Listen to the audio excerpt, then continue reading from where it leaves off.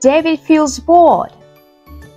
He has been walking non-stop for 3 months and is thinking of a travel at the moment. Last time he traveled to India and now wants to have a change.